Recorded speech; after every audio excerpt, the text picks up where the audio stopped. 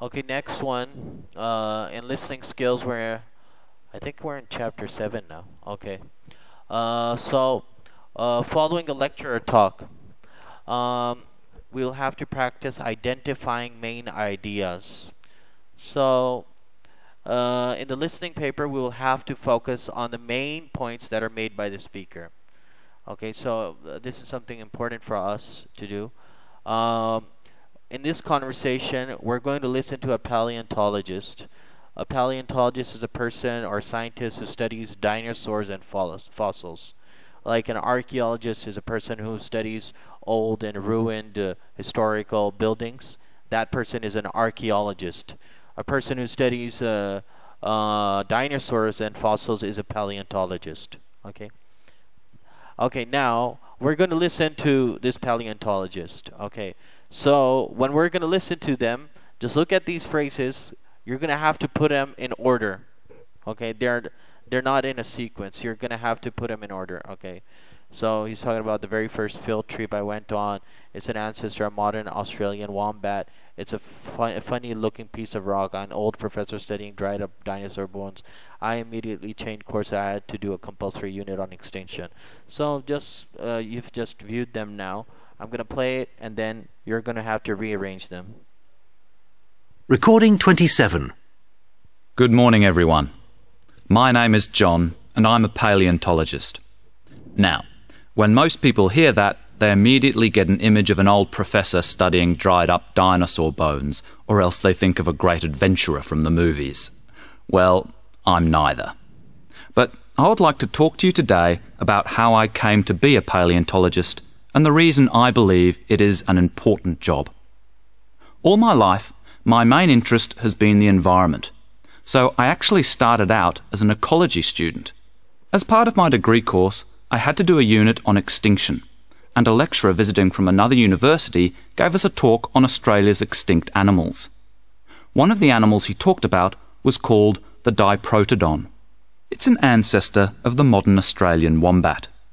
He described this enormous animal crossing ancient lakes, getting stuck in the mud and becoming part of the fossil record, which is what we call the preserved remains of animals and plants that we find.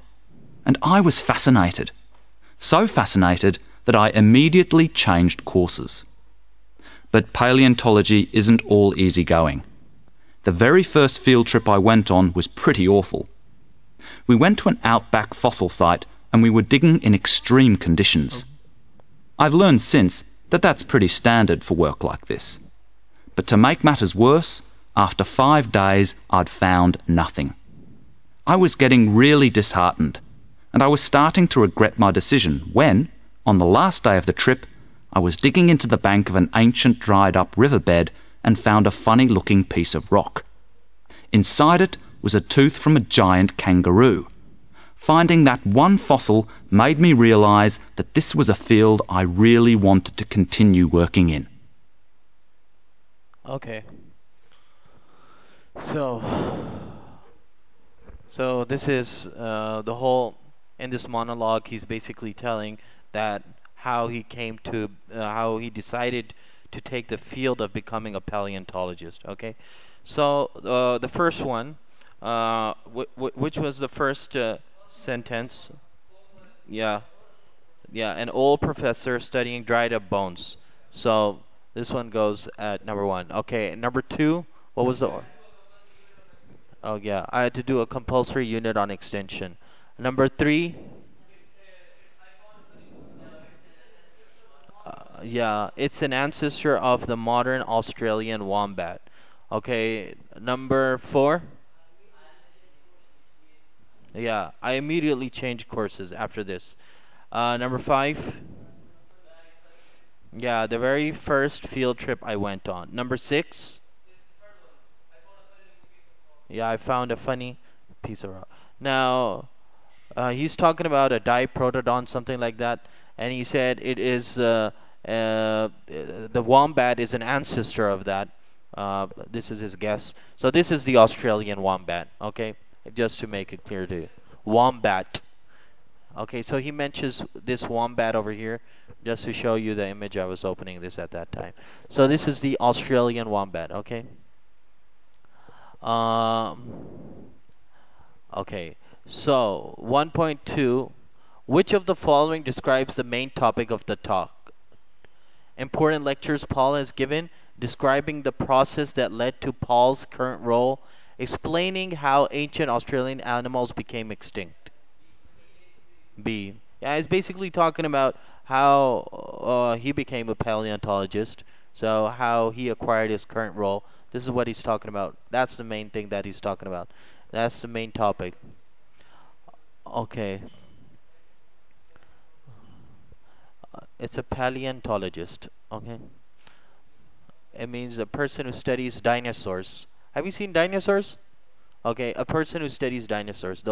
That person is a paleontologist. Okay. Um, the question in the IELTS listening paper focused on the main points of the talk. In between the points, the speaker may also mention things that are not directly related to the main purpose of the talk. Okay, we're getting used to that.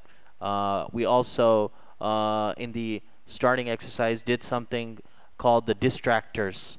So distractors are related to that. These from the main points, you're going to listen to things that are distracting you away from the main point. This is what they're trying to tell over here. Okay.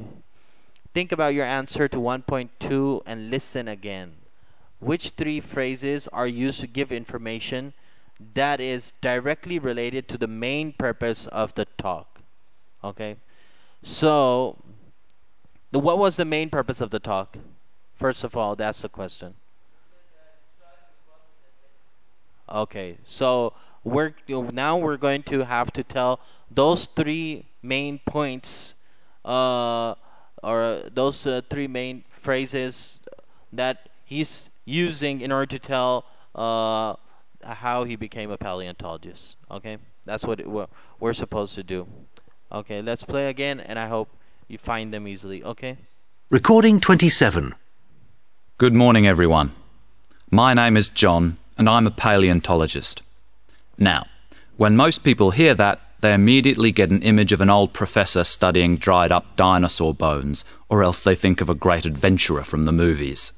Well, I'm neither.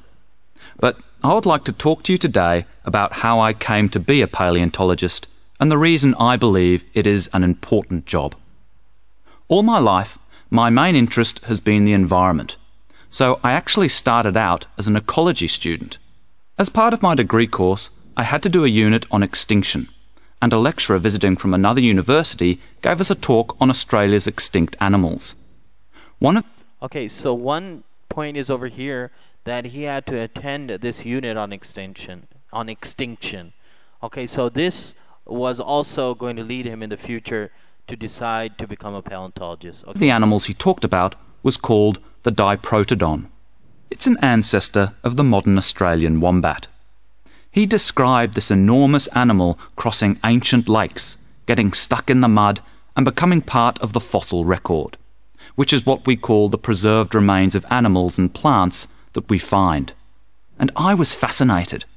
So fascinated that I immediately changed courses.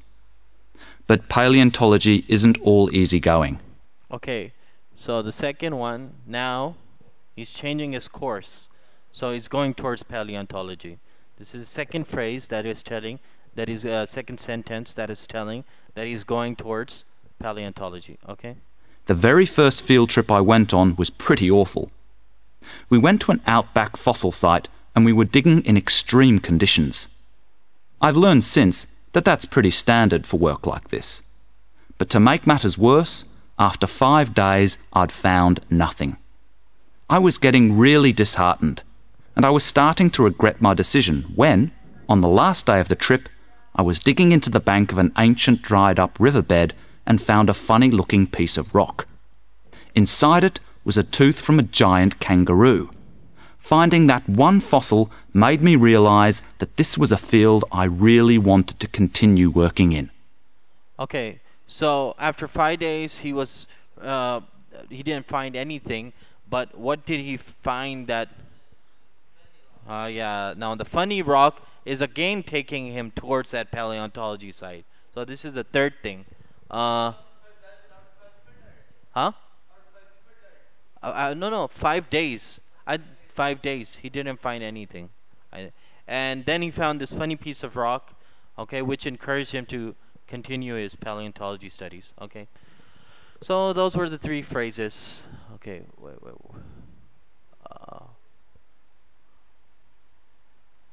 Okay, you may be asked to complete a summary in the listening paper.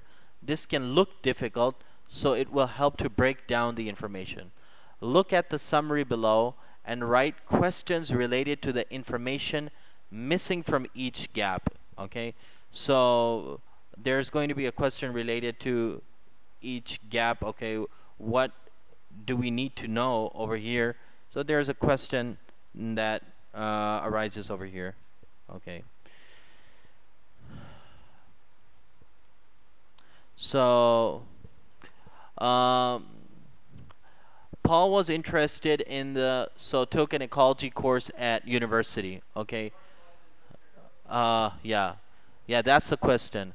What was Paul interested in? Okay, what was Paul interested in? The second one, the course included a section on, and an interesting lecture caused him to change quickly. Yeah, that's exactly right. What did the course include? Yeah, we're gonna fill that. Actually, the course included a section on extinction. Okay, but over here, before filling these gaps, what we are required as to make questions of what these gaps will contain. Okay, so we're making a question over here. What did the course contain? Okay, the third one, Paul says working in paleontology can be difficult as he describes the conditions as. Okay, so what? Yeah, exactly. Yeah, what are the conditions? So we need to know, he describes the conditions as. So what does he describe the conditions as? What are the conditions? Okay. However, the discovery of from an ancient animal, yeah, what was the discovery? Okay, what did he discover? Okay, is it clear? Okay, it's what did he discover? Okay, now it's saying that listen again and complete it with one word only. So you see, generally you will find this in the IELTS exam. One word only. It's bold and it's capital. It means only one word. Okay, let's listen to it again.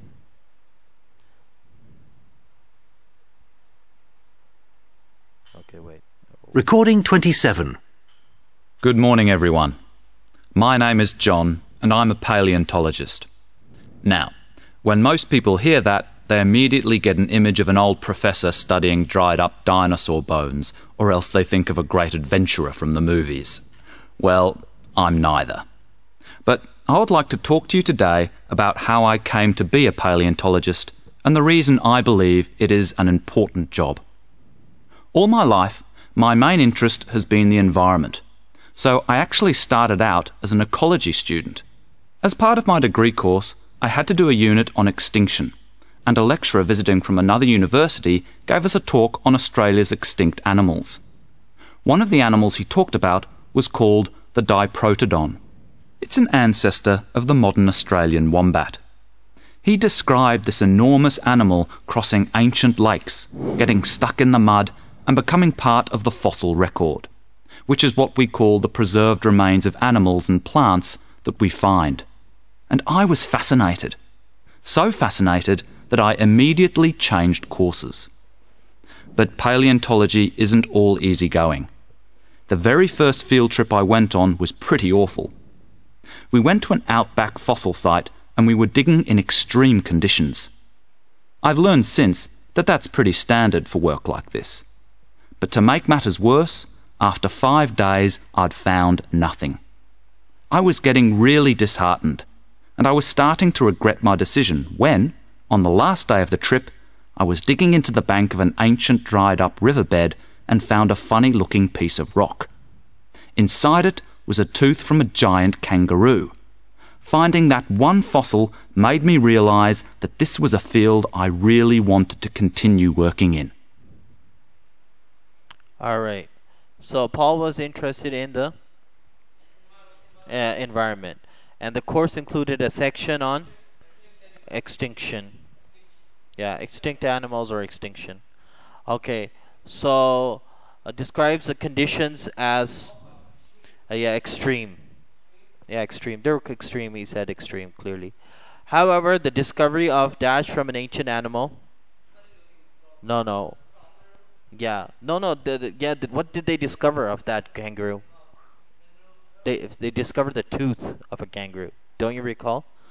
A tooth, a tooth of a kangaroo. So the discovery of a tooth from an ancient animal made he realize that he made the right decision. Okay. All right. Next. Uh huh. What things? Actually, they make guesses and they categorize animals. There's a difference of opinion in terms of evolution, but there is generally this is quite evident that animals go under adaptations according to different conditions that they're exposed to. So when we research previous animals according to carbon dating, we also find what kind of animals, what changes occurred, somewhat changes in, or what species of other animals were also living. Currently now, only in this century also, or in the previous century, there have been many species that have become extinct. Okay, like not very long ago, the first one of the extinct thing was the dodo bird.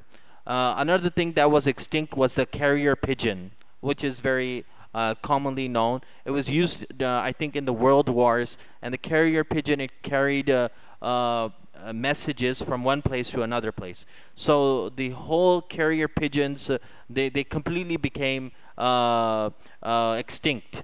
They found one carrier pigeon and they were searching for another mate for it, but they couldn't.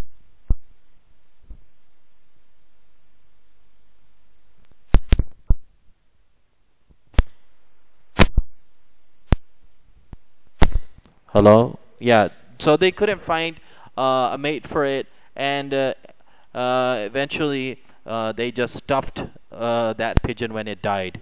So that species is also extinct.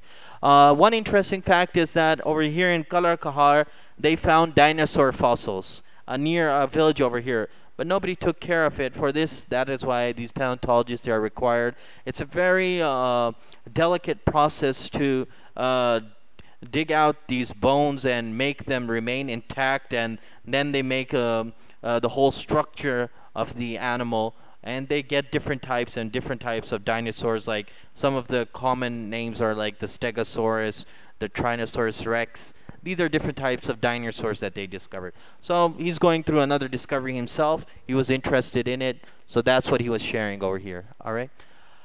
All right, now, next. The information and listening summary can help you to keep track of a talk. Look at recording script 27 and compare it to the summary. Is the information in the summary in the same order as the script? Okay. Was this information same as, or is this information same in the same order as he said it in the script? The course included a section on, then he changed his degree, and then he found a tooth from an ancient animal. Yeah, it's in the same order. Okay. Next, they're saying to complete the table. Okay, so we've done quite a lot, and we've heard it twice. Okay, so I'll just tell you how to complete it. My main interest has been, so they were talking about Paul was interested in paleontology, environment, and second, as a part of my degree course, I had to complete a compulsory unit. Okay.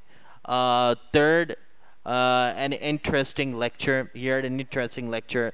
Fourth, he immediately changed courses. Fifth, he found the discovery. He discovered something over here.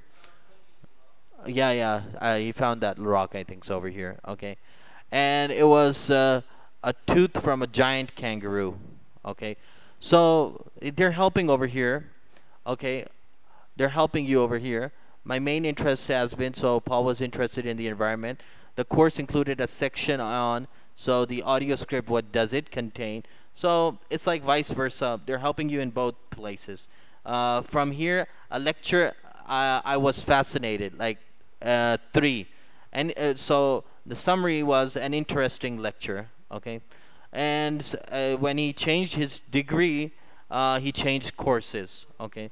Okay, and he found, we're talking about a rock, but he found, and over here he said the discovery of him. Okay, in the summary we can say the discovery of it. So this is kind of like paraphrasing. We are using it on both sides, how they are interchangeable, how they can be used, yeah, instead of each other, you know. Yeah, in the audio script. This is the real script, the audio script, and in the summary, which is over here actually, what are the changes that they made. So instead of going and listening to all of it again, I just told you what this question is about because I don't think it's necessary that much to do it. If somebody thinks it's necessary, they can go back in the video, listen to the recording again, and come back here and solve this, okay?